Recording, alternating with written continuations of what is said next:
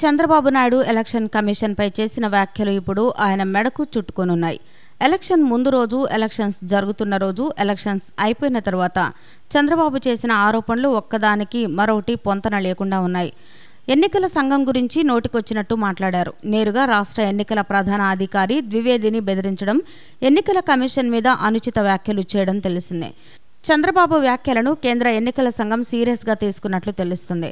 April 10న ఆఫీస్కి వచ్చి చంద్రబాబు ఏమని బెదిరించాడో, ఎన్నికల కమిషన్ గురించి ఏమని అన్నాడో వివరంగా అనువదించి పంపమని ద్వివేదిని ఆదేశించినట్టు సమాచారం.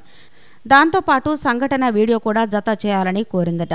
చంద్రబాబు ఎన్నికల కమిషన్పై ఆరోపణలు చేసిన వ్యాఖ్యలు 30% ఈవీఎంలు పని చేయట్లేదు అంటే 30% అంటే చంద్రబాబు లెక్క ప్రకారం సుమారు 15,000 ఈవీఎంలు పని చేయలేదన్నమాట.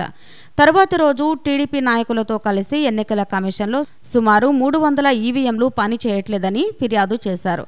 అంటే మీడియా ముందు 15,000 అని ప్రజలను తప్పుదోవ పట్టిస్తున్నారు అన్నది ఎన్నికల కమిషన్ ఆరోపణ. ఈ వీడియో కనుక మీకు నచ్చినట్లయితే లైక్ చేయండి, షేర్ చేయండి. ఇలాంటి లేటెస్ట్ వీడియోస్ కోసం మా ఛానల్ని సబ్స్క్రైబ్ చేసుకోండి.